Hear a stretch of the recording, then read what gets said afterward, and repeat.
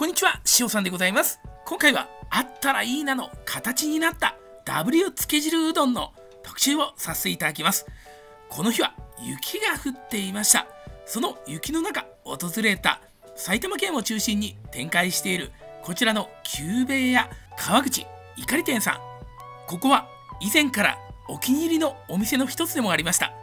自家製の店内で作ったうどんが美味しい、そのつけ汁うどん、こちらは以前から大好きで、この木があふれる開放的な空間の中でいただける、そういった過ごしやすさというところも含めて気に入っているお店でした。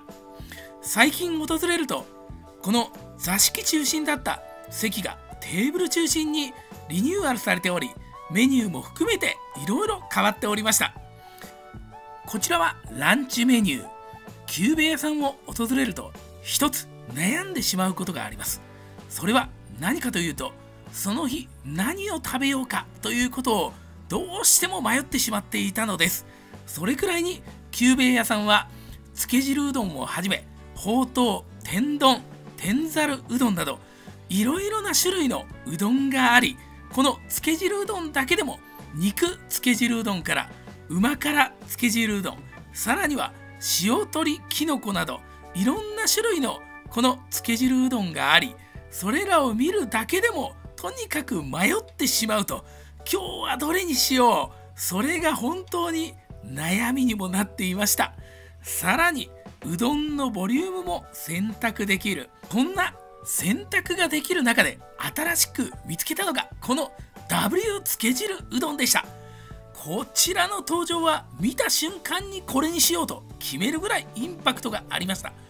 これ以外にこの天ざるうどん定食もいろいろ選べます。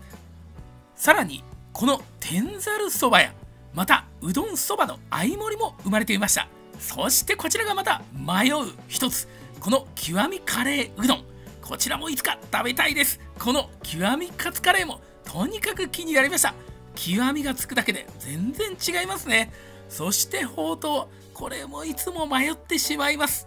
そんな迷いが多いこの久兵衛屋さん、新しく注文の仕組みも変わっていました。こちらのタッチパネル、今まで他のお店で見たのとまた違う形式にもなっていました。このようにメニューに書かれている番号を入力すると、この最初の選択画面に行きます。この中でうどんの麺のサイズを選びます。今回はこの W つけ汁うどんということで、迷った末に肉汁と、そして塩鶏きのこ汁、こちらに選択をしました。このような形でタッチパネルでどんどん選んでいきます。うどんの量は今回初めてメガ盛りに挑戦しました。今までは特盛りばかりでした。そしてうどんのこれ温かいか冷たいか、そちらも選ぶことができます。このような形で入力をし終えると確認をして、そして注文する、そんな流れに変わっていました。注文を終えるとそれほど待たないで料理が運ばれてきました。それくらいこの久兵衛屋さんは回転が早いというところも一つの特徴であるので、安心して中で待つことができます。そして登場したのがこの W つけ汁うどん。今回ご注文したのは肉つけ汁、そして塩鶏つけ汁の W つけ汁うどん。こちらが塩鶏つけ汁うどん。このきのこたっぷり、そして鶏肉たっぷり、すごいですね。さらに肉つけ汁、これがもともとの基本ということで肉がたっぷり入っています。そしてこちらメガ盛りの自家製うどん、めちゃくちゃボリュームがあります。ちょっとボリュームが分かりにくいですが、それでもやっぱりボリュームありました。こちら店内で作られたこの自家製麺は太麺でもっちもっちでコシがしっかりある食べ応えのある麺に仕上がっています。これが美味しいんです。そしてつけ汁に合う、こちらをまず塩鶏つけ汁につけていただきました。こちら塩鶏つけ汁はどちらかというとちょっと薄めな感じのあっさり味のつけ汁になっています。鶏のうまみときのこのうまみが効いた塩漬けだし、こちらにとにかく特徴的なのがこのきのこたっぷりということと、そして鶏肉がたっぷりであるということです。この食感と組み合わせながらいただくだけでも本当に美味しいというぐらいに、このうどんとすごくマッチしていました。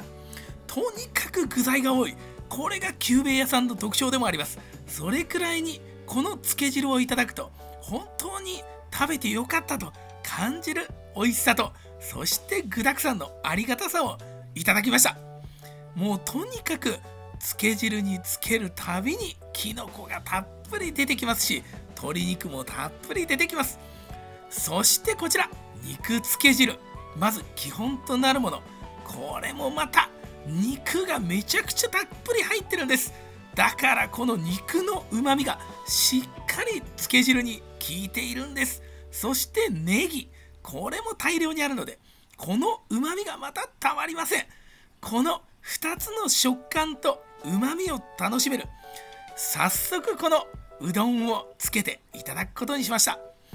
うどんをつけるとこの太いうどんにしっかりこの肉が効いたうまみだし、これが絡んでいただけるんです。肉と一緒にいただくとほんとうまいです。そして七味を入れるとさらに美味しくなる、そんな肉つけ汁。食べるたびにこの肉のうまみ、そして肉と一緒にいただくことでより美味しく感じる、そんなつけ汁は一度食べるとやみつきになります。それくらいに私も初めて食べてからもう何十回も通っているぐらいにハマっています。メニューが新しくなってからまたさらにいただいたのがもう一つありました。それはうま辛肉つけ汁、そして塩鶏きのこつけ汁ということで、塩鶏は先ほどご紹介させていただきましたが、うま辛肉つけ汁、こちらはやっぱりもう一つお気に入りのこのつけ汁でもあります。いっつもこの普通の肉つけ汁かうま辛肉つけ汁か迷っていましたが、こちらができたことで今後は両方を一度に楽しむこともできます。そんなこちらのうま辛肉つけ汁、こちらも本当に美味しいと感じております。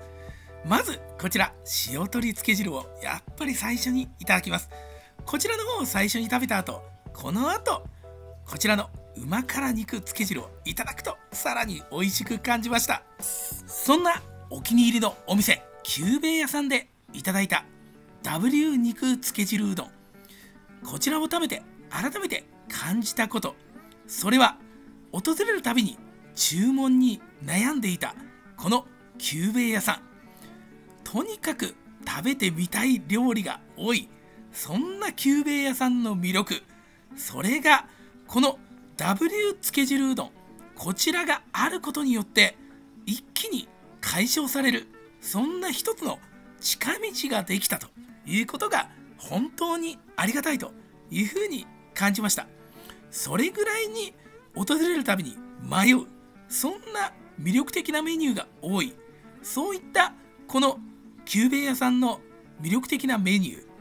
あったらいいなを形にしたこの W つけ汁うどん、それは期待以上にありがたいメニューでした。実際に出てきたこの W つけ汁、それぞれのつけ汁が普通サイズで出てくれる、それもまた魅力的でもあります。つけ汁が余ってしまうぐらい、そんなボリュームたっぷりに出てくるこのつけ汁うどん、そういったこの期待を超える美味しさ、ボリューム、それを届けて楽しむことができる、この久兵衛屋さんの美味しさとともにある選択機会の魅力、とにかくメニューの多さ、そしてうどんの量を選んだりつけ汁を選んだり、いろんな選択機会が用意されている、それによって訪れるたびに違う楽しみを味わうことができる、そしていろんな人と一緒に楽しむことができる、そんな選択機会というところをたくさん設けることで生まれた魅力、それがこのつけ汁うどんをいろんな形で楽しめるという一つの魅力でもありました。それが解消される一つのきっかけ、W つけ汁うどん。うどん好きには本当におすすめなお店の一つであると感じております。つけ汁うどんの久兵衛屋さん、本当にありがとうございました。ごちそうさまでした。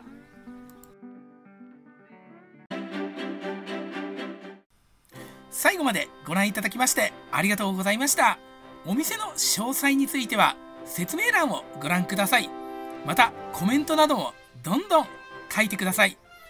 チャンネル登録もよろしくお願いします。最後までご覧いただきましてありがとうございました。